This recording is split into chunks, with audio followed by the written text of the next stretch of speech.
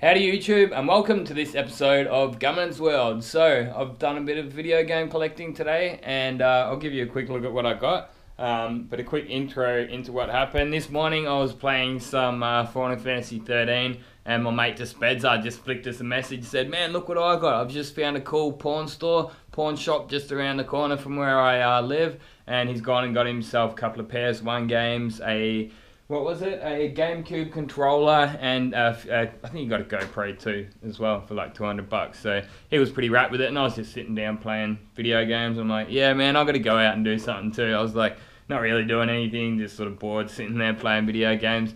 And I'm like, yeah, I'm gonna go down and check out Cash Converters, which is our local pawn shop around here. And I got each one of these games here for like $2. Like, that's cheap as. V-Rallies, that's a good one to have in the collection. Why not? I mean, I don't know if I'll ever play too much of it, but it was a decent game back in the day. Formula 1, again, $2. How could you pass that up? What a bit of a classic, that one. NHL Face Off, yeah, probably crap. Desert Storm was awesome. That was really fucking cool game back in the day. I used to play that 2-player, and you'd really good game for its day. And this is actually from one of my subs. So one of my viewers on one of my previous games said, "Man, you got to check out Sega GT 2012." So I managed to find it. I think this was like $8 or something like that. But all up, I got all of these for $44. So reasonable. International Superstar Soccer for the 64. That was a bit of a fave of mine. I was taking a bit of a gamble on this. I do remember seeing it around, but I don't actually remember playing it. But next up, I'm going to go, and I've seen a Gumtree listing, which is probably about 20 minutes north of the river. So I'm going to jump in my little Corolla and go for a spin and take you guys along. There's some pretty decent games in this guy's collection, and he's looking at selling a lot. I'm going to go down and get some cash out first. I'm thinking I'm going to limit myself to $200. I could easily buy everything he's got by the looks of it. But yeah, let's go. Jump in the roller. As you can see, it's a nice Perth day out here today. Sun shining. Only a couple of clouds in the sky. A little bit of a nice breeze here to keep it not too hot. And about to jump in my beautiful looking Corolla. I gave this a cut and polish last weekend. Love this car. Might say it's a bit of a girl's car or whatever, but man, it's just such an awesome car just for a daily driver. Let's go!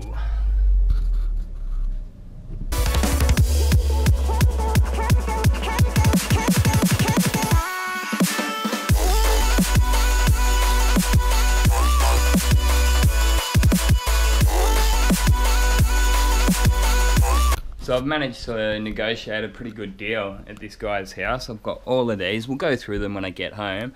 Yeah, he's got quite a few other games and even a SNES there, which I kind of wouldn't mind because mine's not really in that good nick. He's got some decent, that's really good quality boxed version of Urban Strike. A few Mega Drive games.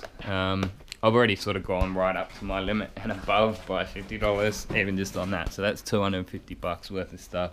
He's got some GameCube, yeah, all these consoles here. He's unfortunately already sold this one. But yeah, no, I've done quite well out of it. So we'll take it home and have a bit more of a look at it.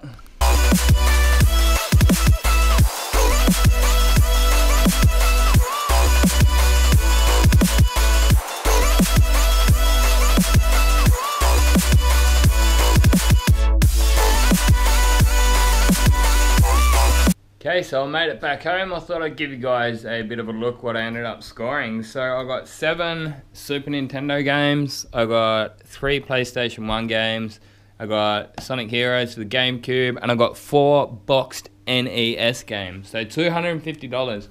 Originally, I set them aside, so I sat down there for maybe 10 minutes, put them all aside and said, okay, this is what I'm interested in.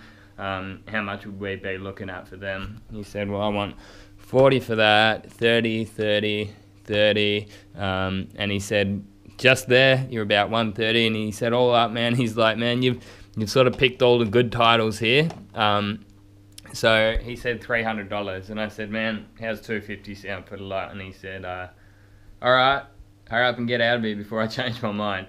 It was actually pretty cool. Like, the guy, he was wearing a black Batman shirt too, so I'm like, hey, fucking, it's Batman Day today, so we got similar interests, obviously. Wearing the same shirt and similar interests in games. So his story, like I just said, so like, why are you selling? You know, did you grow up, or like why are you selling this stuff? And he's just like, man, he's got 2 kids, and the missus has basically pushed you. Well, you saw the room before. It's just basically like pushed all his stuff into that spare room, and he said don't really play it as much anymore, you know, busy with the kids and work and all that stuff. And he's just like, man, I've collected most of these games, so a lot, like most of them weren't actually original from when he was a kid, so he's actually gone and spent quite a lot of money on these. He said I bought a lot of it through eBay. And yeah, so Super Mario 3 in the box, that's pretty awesome to have. Like, you won't get you won't get a really good condition Super Mario 3 in the box for $40. You know, that was really pretty good price. You know, obviously it's not perfect, but considering the age of it, that's pretty good.